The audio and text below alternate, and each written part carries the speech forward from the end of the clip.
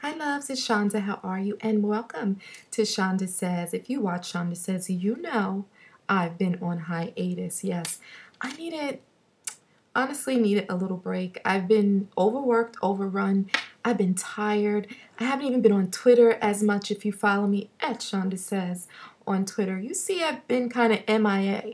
But I needed to take some time and recharge and just refuel and get reinvigorated. And happy to say I'm back. Even though today it's rainy, sometimes the sun not being here can kind of zap your energy too. So yesterday and today, I live in New York, so it was rainy, but still I had to get on and do my job. And I've missed you guys. So I want to talk a little pop culture. I don't want to say names because I don't like to blow people up. But if you watch this particular series, you know what I'm talking about.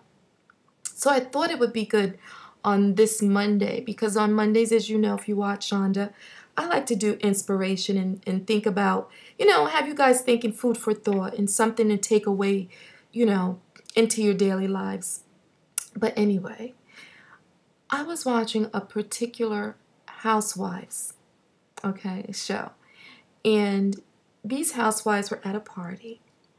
And one of them said, "Oh, this has a bunch of Twitter people here. And I know Twitter people when I see them."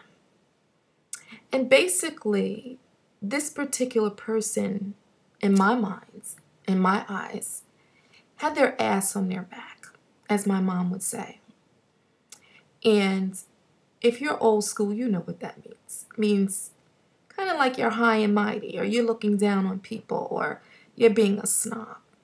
So I got to thinking, these shows, and we watch them and we complain about them, but you're kind of drawn to the nonsense of it, and I'm guilty of it. But it bothered me to hear her say Twitter people, because looking back at this show and how you start and the friendships that you've had, everything is totally annihilated because money and fame has come in and ripped everything to shreds. And I find that people forget the struggle or the sacrifice it takes to get somewhere into a place of success. You forget your tact and you forget your humility. And that's what I wanted to talk about. We watch these shows and we look at the women and even on Twitter, people will know that certain women in this business act up and behave. And all you'll see on the Twitter or you see people making comments is they just jealous of you. You look good. You be shutting it down on the shoes and stuff. There is more to us than shoes and appearances. You could slap a dress on a pig. It's still a pig. Now, I'm not saying anyone's a pig, but I will say this. I don't like when people forget how they got somewhere in life. You're only as successful as the people that helped to get you there. And quite frankly, it's the Twitter people that got you to where you are. So even now in your own life, if you've gone to a certain place in your life and you've set an example of accomplishment and success, even within your own family, do you ever find yourself looking down on others in your family? Or do you find yourself feeling like you're better because you've gotten to a place of accomplishment? Everything that we have and that we work for, we always have to remember the humility, because that's the part of us that grounds us. That's the part of us that realizes, as blessed as you are, it can be easily taken from you. So, with that in mind, every success, every victory should be appreciated, should not be taken for granted. And you need to thank the people that help you get there. Because stars are not, a person that becomes a star, it's because other people have co-signed you. If it was that easy, we'd all wake up and be stars, okay?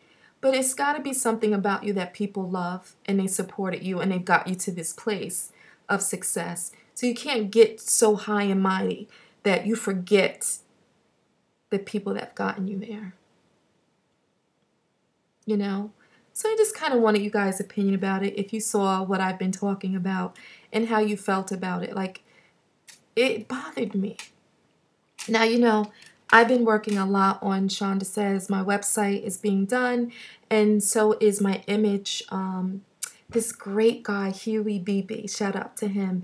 He is working on my logo, and I love it so much. And what he did was he did my face, and I just love it. It's just so Shanda. I can't wait to show you guys. They're finalizing the fonts and all that stuff. So I'm looking forward to sharing that with you guys and other great things. But I needed this break, but I'm back. I love you. Be back here on Wednesday for sex and relationships. And again, follow me on Twitter because I happen to like my Twitter and love and appreciate my Twitter friends. I don't have followers, I have friends.